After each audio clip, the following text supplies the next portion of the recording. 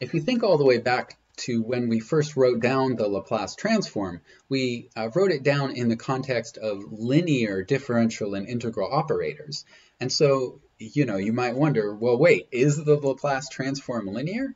Let's actually check. So let's calculate, let's say we have two functions that have Laplace transforms, and we have a couple constants, a and b, and let's figure out what is the Laplace transform of this linear combination of the functions f and g.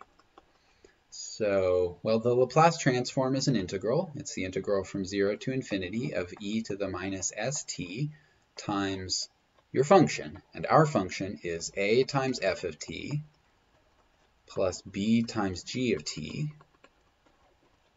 dt. So what can we do with this? Well, right here, between the exponential and the brackets, that's genuine multiplication. And since it's multiplication, we can just distribute e to the minus st. So we get integral from 0 to infinity of a times e to the minus st times f of t plus b times e to the minus st times g of t dt. But look, this integral is also a linear operator. So we can distribute this integral and move the constant multiples outside the integral. So that's going to give us a times the integral from 0 to infinity of e to the minus st f of t dt plus b times the integral from 0 to infinity of e to the minus st g of t dt. Okay, so this doesn't look much better unless you notice that this integral here and this integral there, those are things we already have a name for. The first integral, that's the Laplace transform of f. And the second integral is the Laplace transform of g. Oops, that should be a bracket. Okay, so remember what we started with. What we started with was the Laplace transform of af plus bg. And this is what we ended up with. So it looks like the Laplace transform distributed over sums and constant multiples move outside the Laplace transform. So that means the Laplace transform is linear. In fact, every integral transform built out of a kernel function will be linear for exactly the same reason as this one. You write down your integral transform, distribute the kernel, move the constant outside the integral, and then you get the transform of each piece.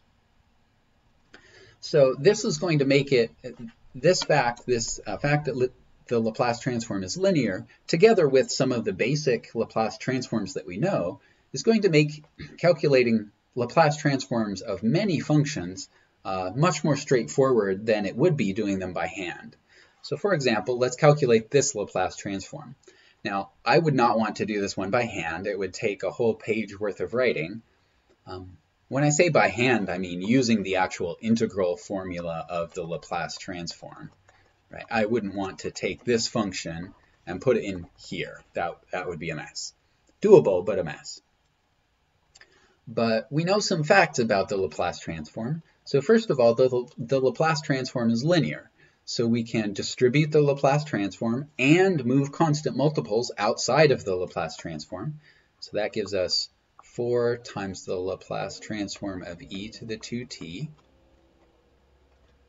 plus 3 times the Laplace transform of t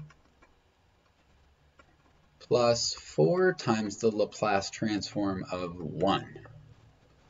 Right, so I played a little game with this 4 here by writing it 4 times 1 and then moving the 4 outside of the Laplace transform. And if you look at these Laplace transforms that we have left to calculate, these are all Laplace transforms that we already know. The Laplace transform of e to the 2t is 1 over s minus 2. The Laplace transform of t is 1 over s squared. And the Laplace transform of 1 is 1 over s. So for our Laplace transform, we get 4 over s minus 2 plus 3 over s squared plus 4 over s. Now for this first part to be defined, we needed s to be greater than 2. For these second and third parts to be defined, we needed s to be greater than 0. And so for this whole thing to be defined, right, we have to choose the most restrictive of these conditions, which is s is greater than 2. So this is the Laplace transform of 4 times e to the 2t plus 3t plus 4. And s has to be greater than 2 for this to be the Laplace transform. So you can see with a few basic Laplace transforms and linearity, we can calculate a lot of Laplace transforms without ever doing that terrible integral.